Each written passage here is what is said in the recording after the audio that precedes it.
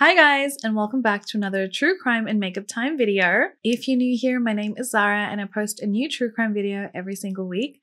So if you love makeup and you love true crime, definitely think about subscribing, guys. It would mean so much to me. And if you have any cool case suggestions, definitely leave them down below.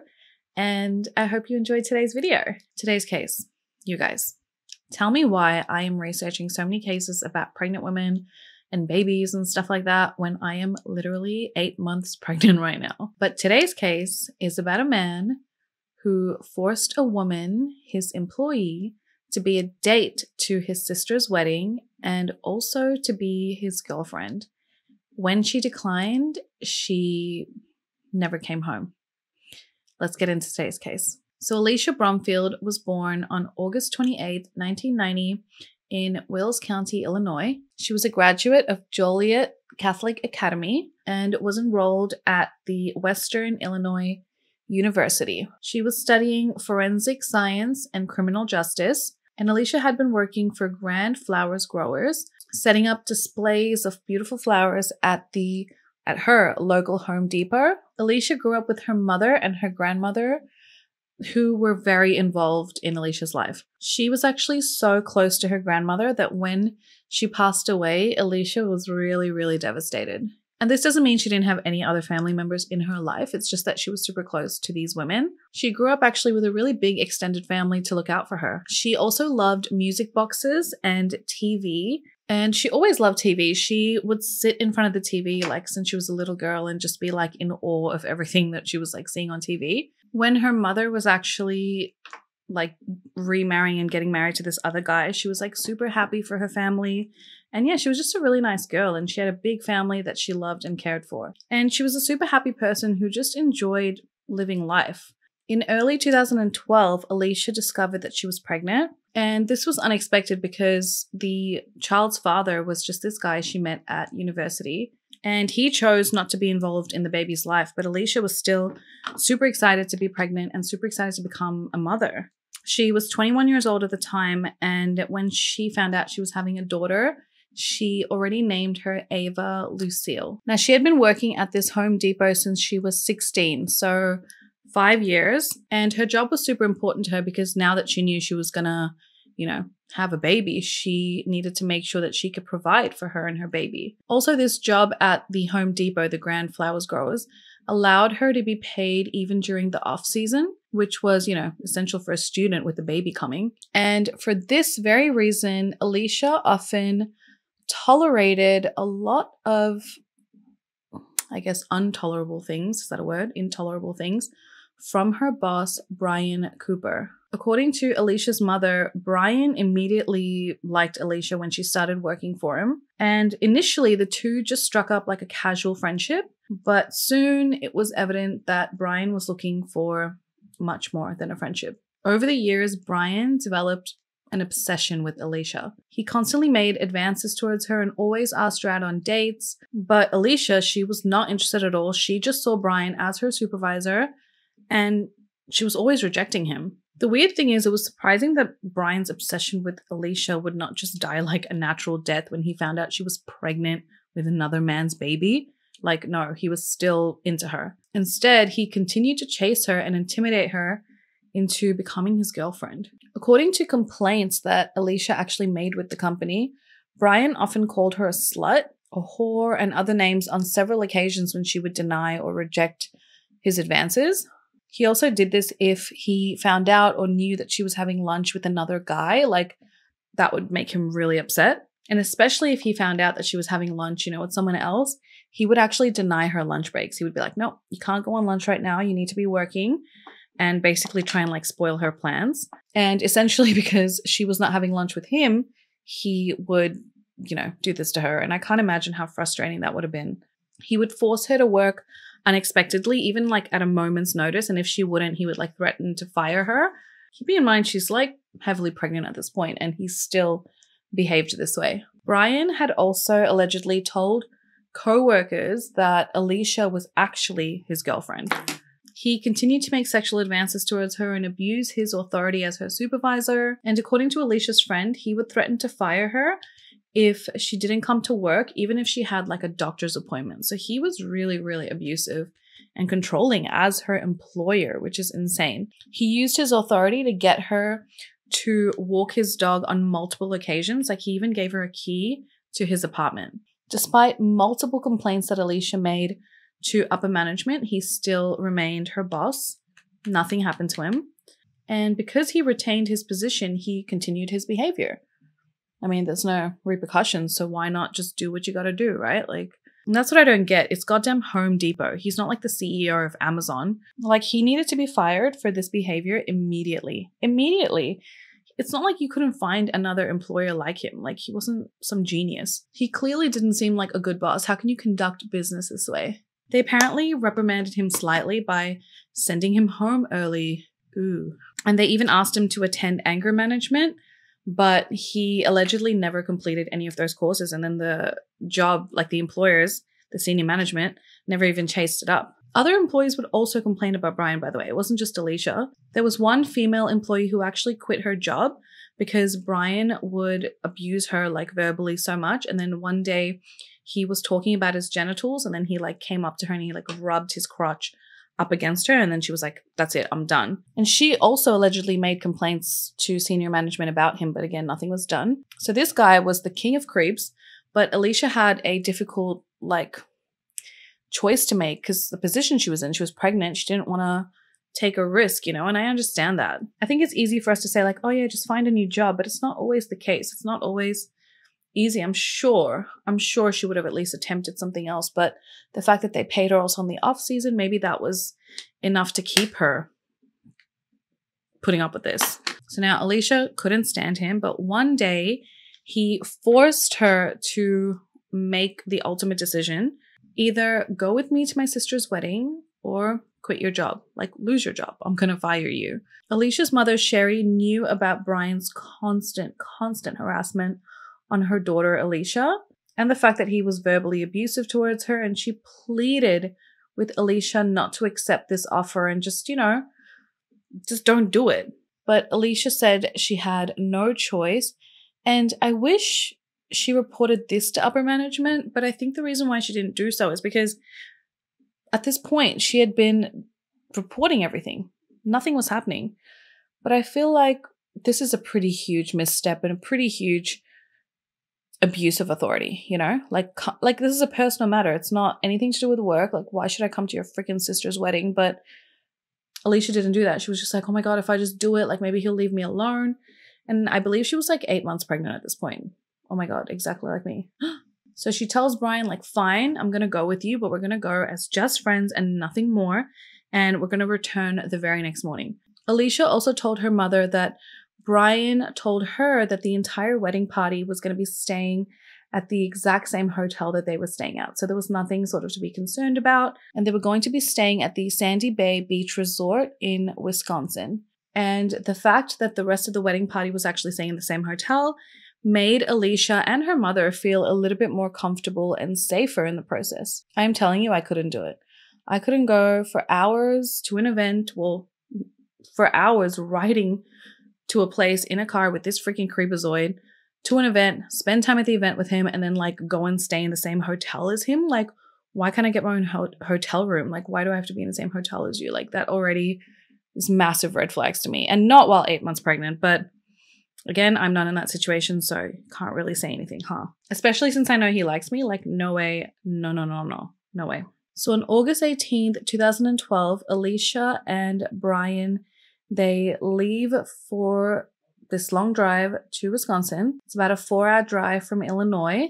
Shortly after they arrive at the hotel, Alisha actually texts her mom and says her and Brian got into a fight and she's coming home straight away and it's like she's done. She's not going to go to this wedding anymore. Alisha's mom was actually concerned because, yes, it's his sister's wedding, but it was actually Brian who was supposed to walk his sister down the aisle on her wedding day. So if they're leaving, like, you know, what the hell? She told Alisha, look, you need to tell his sister that you're going to be leaving. She said that the reason why they had this fight is because when they got to this hotel, Alisha finds out that the wedding party is not staying at the same hotel as her and Brian, and that she didn't even know where the wedding party was staying. Like, he completely lied to her, and I mean, that would be so frustrating, but like scary too, because now you're in this hotel like alone with him, you know?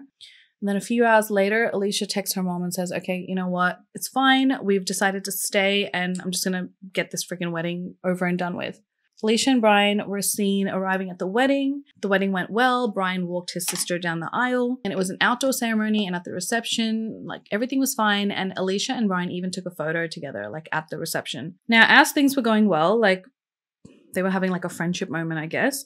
But Brian, he just kept pestering Alisha about being in a relationship. He would just make unwanted sexual advances towards her. And then eventually she's like, you know what? Enough's enough. And she was just sick of it. She told him, I'm going to stay at this wedding as your date, but once it's over, like I'm done. We're not even going to have this casual friendship that I've allowed you to have with me this whole time.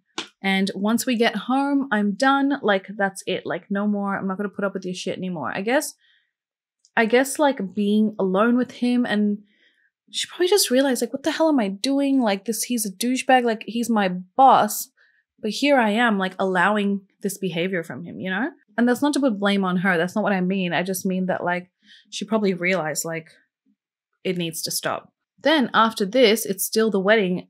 Brian, he becomes like overcome with rage towards Alisha. And as the night continued, he just got angrier and angrier at the thought of like Alisha not being in his life. Maybe he thought like, dang, she's like actually going to finally leave. Losing Alisha like from his life completely was not something he could handle or accept. So his built up anger grew as he just became more and more intoxicated at the wedding. He would later say that it was at this time that he began having thoughts of harming Alisha. Now, when they returned to the hotel, the Sandy Bay Resort, it was well past midnight. And being pregnant, Alisha was exhausted. She was like, I'm so tired. I'm just going to go to bed. And because we're going to wake up early the next morning to go back home. So as she gets into her respective bed, she goes to sleep straight away. For the next 2.5 hours, Brian just sat there drinking, watching Alisha sleep as he just thought about everything. He was smoking cigarettes. He was pacing the room and just basically like, what do you call it? He was escalating himself. He finally gets into bed, and with this, like as he gets into the bed, they said respective beds, but when I saw pictures of the hotel room, it looked like just a double bed. So I don't know, but he gets into bed, and apparently as he gets into bed, it like wakes Alisha up a little bit. So then when he saw that she was kind of like waking up, he asks her, hey, like, it's not funny, but he asks her, hey, do you want to go and watch a movie tomorrow night? Like on a date? What? So Alicia's obviously like, you freaking psychopath. So she's like, no, I'm like done with you. There's no more friendship between us at all, especially when we get home. Like we're done. Now, many may disagree with me here, but this is something I feel she shouldn't have done. I'm not blaming her. I'm just saying, like, if you have somebody that clearly wants something from you that you aren't willing to give and you are alone and technically in an unsafe position or place, I feel like you should kind of just not say whatever they want to calm the situation, but say kind of like the right thing so that the situation doesn't escalate. Let him know, you know, okay, we can talk about this later. Like, let's just get home. I just want to get some rest and let's just talk about it later. Like, I feel like the time of you and him being alone in the hotel room is probably not the best decision, especially he's drinking. Like, he probably smells like alcohol. But I'm sure Alisha didn't think this way at all. I feel like I have the biggest mouth sometimes, and my big mouth can get me into trouble because I always have to tell the truth and say what I feel. And, you know, I have a reckless mouth basically, which this can cause people to snap. And it did. Brian snapped. He lunged at Alisha, who was laying on the bed. He straddled her. He placed his arms around her neck and he squeezed. Just the thought of him sitting on a pregnant belly, like the pain that you would feel and like the panic. Alisha pleaded, you know, not for her life, but for her babies. She was like, think of my baby, think of my baby. But Brian didn't think of the baby. He dragged Alisha from the bed onto the ground, continued to strangle her until he killed her. I know.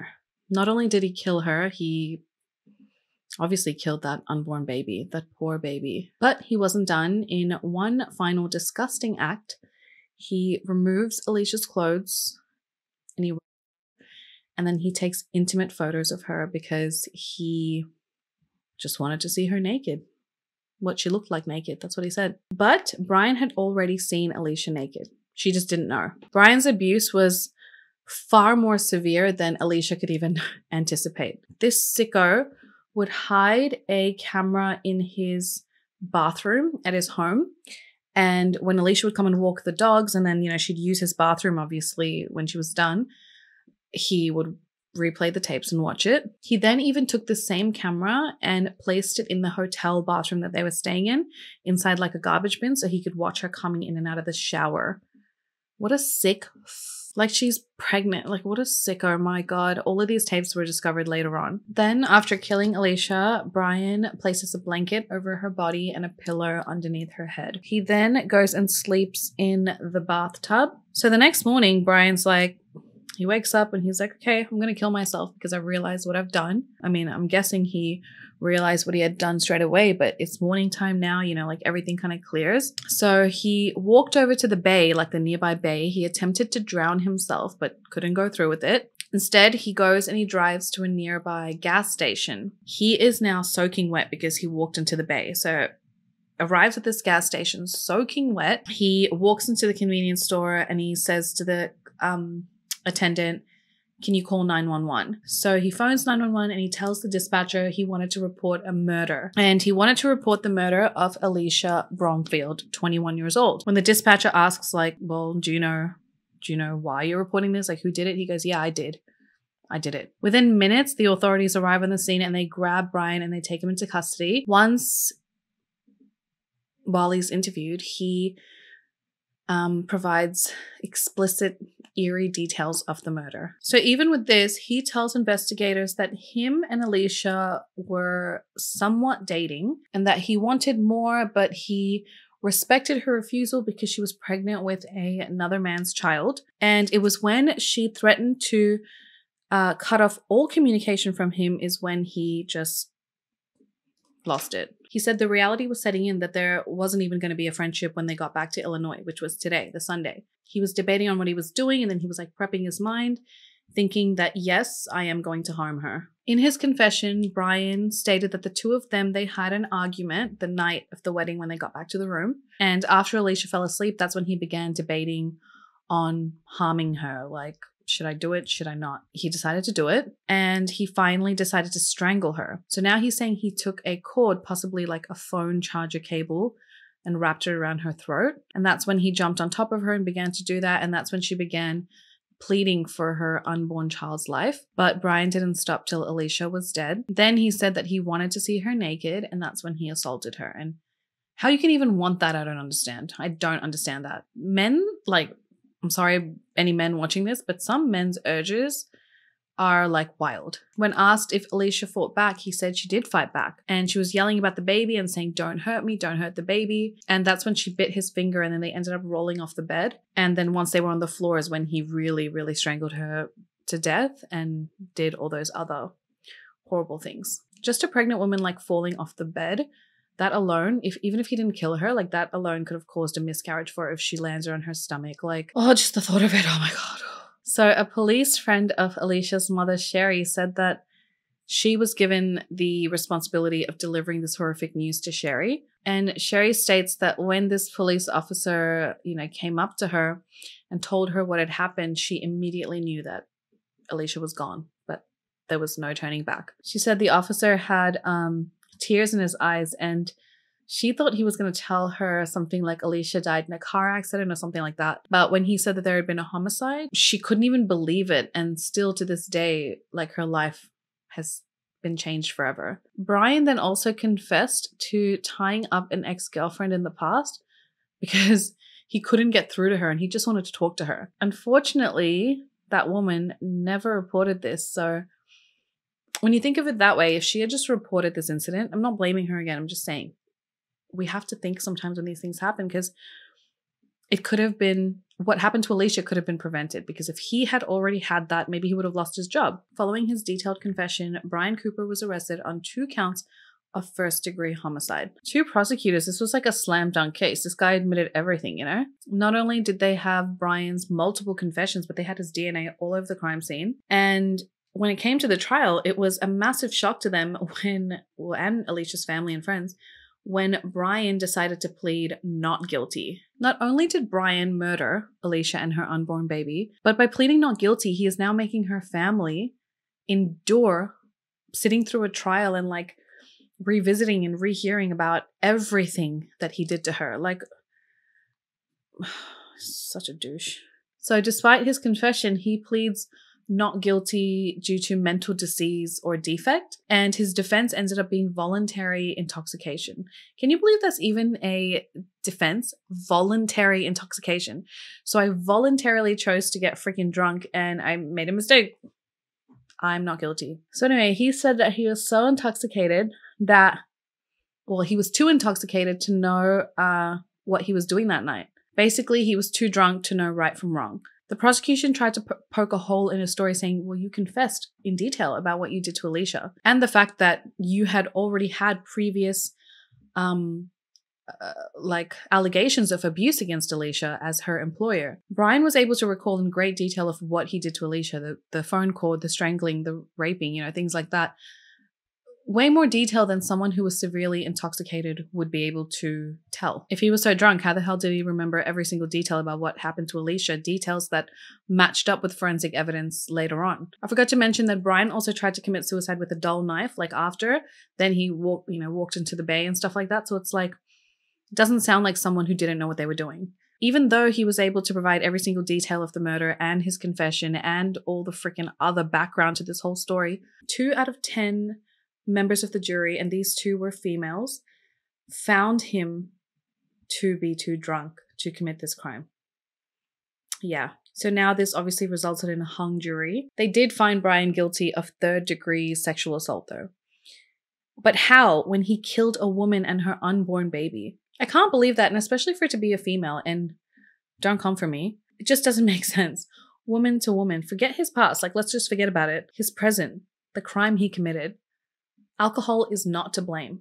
Alicia's family and friends were mortified. How could someone possibly think that Brian was too intoxicated when he was able to recall everything? Everything. Brian confessed to the murder more than once, claiming it was intentional, that he had been thinking about it, yet that wasn't enough. So now the family, because it was a hung jury, the family now had to endure a second trial. Sherry said that she would not let what happened to her daughter happen to another woman. And along with Alicia's friends, they all started lobbying to have the defense of voluntary intoxication removed from the list of acceptable defenses. They made history when voluntary intoxication was banished from the state of Wisconsin, along with 31 other states in America. It was an enormous victory. However, this law would not apply to Brian, as he had claimed it before the law was established. Does that make sense? So unfortunately, he was able to use voluntary intoxication again in his second trial as his defense, because his second trial happened a year later, but the defense that he put down originally was grandfathered in, so he was allowed to use it again since it was older than when it was passed, if that makes sense. But this time, nobody in the jury bought it. At Brian's second trial, the jury once again heard about Brian's sick obsession with Alisha and how he abused his power as an employer against her. They saw the images captured by his video recordings of her, in the bathroom and things like that, which I think is I know it's a jury and things like that, and they have to kind of see it, but it's such a violation of her privacy. Not only for Brian to see it, but now for multiple people to see it. 2 trials. I think that's horrible. They listened. They could listen to Brian's confession about when he killed Alisha, how he talks about it in great detail, about how Alisha begs for her baby's life. They heard all of it. Within 1 hour of jury deliberation, Brian Cooper was found guilty on 2 counts of homicide for the death of Alisha and her unborn baby, Ava Lucille. On July 24th, 2014, Brian was sentenced to 2 consecutive life terms. Thank goodness. Now, Sherry, Alicia's mother, she filed a wrongful death lawsuit against the Home Depot and Grand Flower Growers, her actual employer. So according to the lawsuit, the companies were negligent because Brian showed a great deal of misconduct in the months prior to the murder and for years prior to that. He had called Alisha a whore and a slut on multiple occasions, and Alisha reported these acts of abuse on multiple occasions too. Despite this, no action was taken to investigate, monitor, or limit the control Brian Cooper had over Alisha as an employer. Sherry believed that the companies had a duty of care towards Alisha as her employers. She was their employee. It was their duty to protect her from another employee that was threatening, harassing, or manipulating Alisha and her job to suit him. They failed to uphold this duty. On top of that, this man had a known history of sexually harassing, verbally abusing, and physically intimidating his female employees. There were also other female employees who reported his harassment to upper management. And the main fact in this argument was that Brian used his employer's status to force Alisha to attend a personal event with him, which was 150 million% outside the scope of her job. Sherry did not believe that Alisha would have agreed to attending this wedding with Brian had he not been her employer and threatened to fire her from the job, a job that she needed being a single mother. The lawsuit was initially dismissed because the company argued that they had no duty to control Brian's behavior outside the workplace, as the murder took place at his sister's wedding, not on the job site, but that decision was eventually overturned and reversed. The appeals court found that Brian had a history of harassing female workers that led them to feeling uncomfortable and some even quitting, and the fact that his behavior was obviously reported to senior management and they did nothing about it. All they did was, make him attend anger management, which they never followed up on, which he never actually did. The judges found that although the crime did not take place during workplace activity or on the job site, Brian used his supervisory authority to intimidate and threaten Alisha. And he couldn't have done this if the companies didn't allow him to have supervisory authority over Alisha. So if they didn't allow him to be her boss, she wouldn't have been threatened, The companies then argued, even if they were able to anticipate that his verbal abuse and behavior was going to escalate into physical violence, they could not anticipate that he could murder Alisha. Like, how would they know that? But then the court says, no, that basically the way that Brian had conducted himself in the workplace, his abuse of authority, his harassment, his essential physical harassment too, with the rubbing the genitals on that female coworker, all these allegations that were reported to the company senior management, a reasonable employer could have and should have foreseen that Brian would take the next small step into committing something way more violent. So the companies were then held liable for the deaths of Alisha and her unborn baby, Ava Lucille, which is kind of crazy if you think about it, because when you report something to your boss, right, you don't really go to the CEO of Home Depot, right? You go to Bob from boss level 2, whatever. So these stupid guys who didn't take these allegations seriously, senior management or not, this led the companies into being this led the companies into a downfall, So, the number of times that it was reported, I don't blame them. Good. Shortly afterwards, Alisha's parents created the Purple Project, which was an organization that helps financially support single mothers and provides grief counseling and retreats for parents who are mourning the loss of a child. Isn't it mind-blowing that this even happened because a boss did this to an employee? That's crazy. But I guess that Alisha and Brian had been coexisting in a workplace relationship for years, that Brian felt like he had some sort of right towards Alisha. He didn't. The excuse that alcohol made me do it really annoys me, really bugs the crap out of me. Like I've said before, and a few of you guys have actually commented and agreed, if something serious happens when you're drunk, don't you kind of snap out of it and sober up a little bit to realize what you're doing? Doesn't alcohol make you sluggish, slow, blurry vision? How do you get so angry when you're in that state that you can strangle someone and have the power to strangle someone? I know he's a male, much stronger, and that's possibly why. And I'm not saying it's not possible, but it's just weird. I don't believe he would have been that drunk. I don't believe he would have been drunk. I feel like he probably was intoxicated, but not drunk. Because when you're drunk, you're like a slob kebab. He honestly seems like such a freaking creep because his behavior goes outside the workplace, not allowing her to have lunch breaks and stuff. That's so weird. What a creep. And it wasn't just limited to him having, this God complex at work. I wish his ex-girlfriend, reported him to the police when he tied her up to talk. I wish she just did that, but maybe she was afraid of him. But it just could have prevented something. We don't even know if it would have, you know. Maybe he would have actually lost his job if he was charged with that crime. But again, with police, you never know if they're actually going to do something about situations. And it must be hard for the police too, you know, because each situation must be just, I don't know. Either way, I feel like, yep, the employers are at fault because they are employers. If they had reported his behavior, you know, doing this kind of stuff, then possibly the police would have taken more action because it's like a big corporation, you know, reporting it. But they're definitely to blame. I feel horrible for Alisha. She seemed like a sweet girl, so young, super excited to be a mom, and like that asshole took everything away from her. Everything. Thank you guys so much for watching. Let me know your thoughts down below, and I hope you enjoyed today's video. If you haven't subscribed, definitely subscribe. Leave me a comment. Just say hi. And I will see you in the next one, guys. Besitos. Mwah. Bye.